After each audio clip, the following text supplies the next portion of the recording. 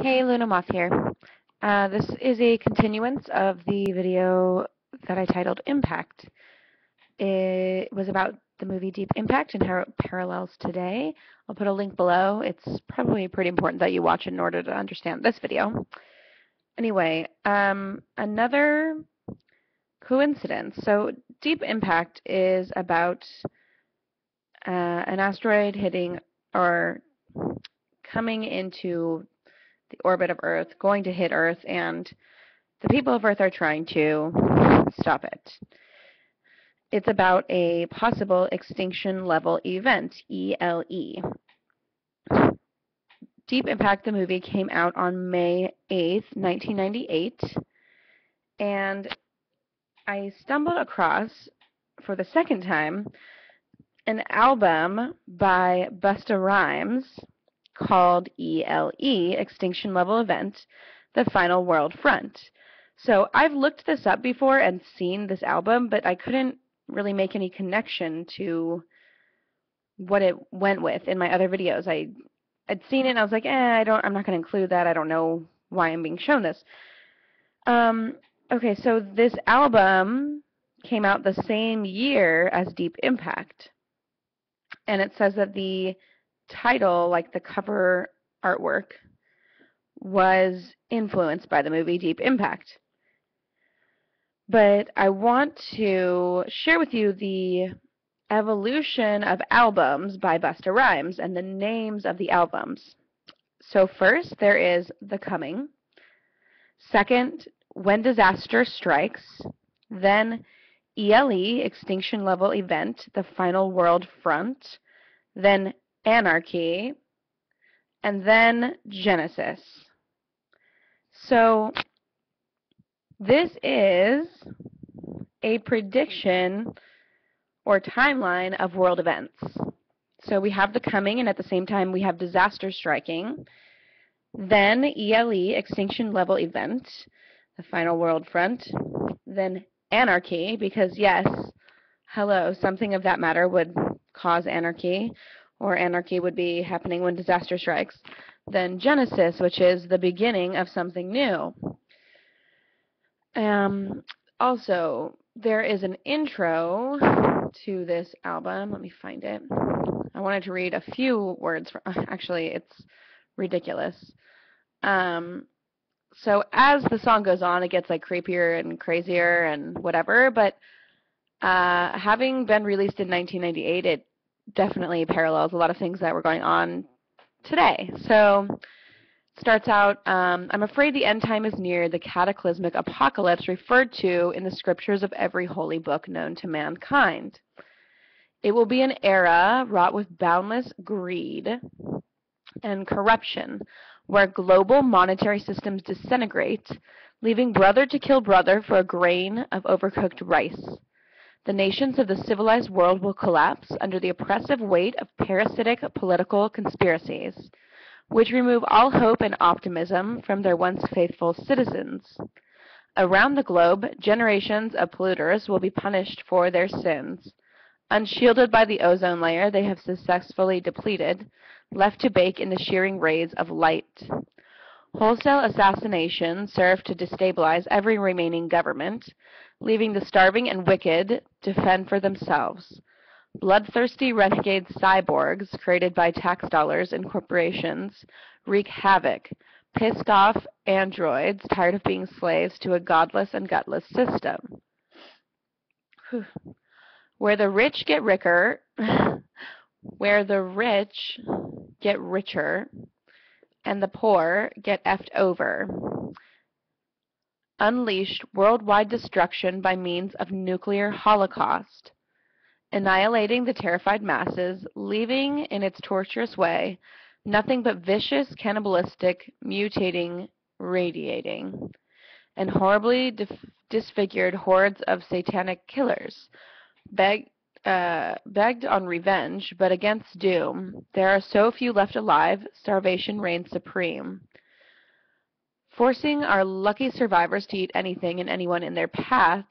Massive earthquakes crack the planet's crust like a hollow eggshell, causing unending volcanic eruptions, creatures of the seven seas, unable to escape certain death upon land, boiling in their liquid prison. Sounds like Fukushima. Disease encircles the earth, plagues and viruses with no known cause or cure, laying waste whatever draws breath. And humankind, having proven itself to be nothing more than a race of ruthless scavengers, fall victim to merciless attack on the hands of interplanetary alien tribes. I'm not so sure about that. Who seek to... I don't even know what that says. This is extinction level event, the final world front, and there is only 1 year left. And then, yeah, that's basically it. So there's that. That's the intro to the album. Yay, that sounds really exciting. And then there is his actual song on the album called Extinction Level Event. I'm not going to read all of it because it's mostly it's mostly kind of like pointless rap. But the end of it is what caught my eye.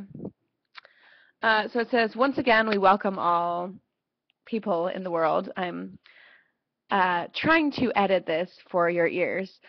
To experience the extinction level event, the dawn of global emergency, the point where we all come together as one unison and completely dominate all global events. We are about to completely destroy all the whack bullshit that we got going on in our every and any reach as we enter the new millennium with this rap shit. Basically, it talks about a bomb threat to the world, soldiering on, satellites, like just all kinds of stuff like that. I'll put the lyrics below. But I think it's really interesting how that album paralleled this movie about a extinction level event. And it's like you wonder if the government or they have known about something that's coming and have shielded it from us, like in the movie Deep Impact, where they've kept it a secret, and they have been preparing us for it subconsciously by plugging all these disaster movies and albums and things like this into minds, into consciousness, in order to either create this event or basically prepare humanity for something like this. I also was looking at other things in the media that were coming out right around 1998.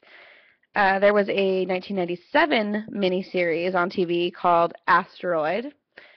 The same story, basically. U.S. government trying to prevent an asteroid from impacting Earth. Then in 1996, there was a movie called Ebola Syndrome. 1997, there's a movie called Peacemaker, which was about basically a worldwide nuclear war. And I found it interesting that that was actually the very first film put out by DreamWorks. And then, I also wanted to talk about the Atlas V rocket that was launched from Vandenberg. So I'm not really sure what these... I've been researching on them, and I'm not... I mean, of course it says it's a super secret mission, and we don't know what it's carrying. But there's got to be someone that at least knows, like, what it's possibly carrying. And could maybe point that out. Anyway, there were a lot of people in California were curious because it produced this really bright orange light when it was launching, and you could see it, even though you're not close to Vandenberg.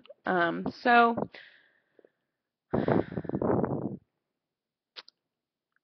let's see. I don't really know what this rocket is and what it's about. But I did find it interesting that it's the Atlas 5 or Atlas V rocket, and it's 541 is the number. So V in Roman numerals is 5. Then there was 5, and then there's 4 and 1. 4 and 1 is 5. So basically the numerology or the numbers on this is Atlas 555. I'm not really sure what that means, but I know that 555 means major change. And I'm just wondering if that was on purpose, and if there's like a deeper kind of ritualistic symbolism to the naming of this rocket and what it could possibly be. So if you have any ideas or you have any information, that would be great. Please post it below. I would love to hear anything. And in case I don't see you, good afternoon, good evening, and good night.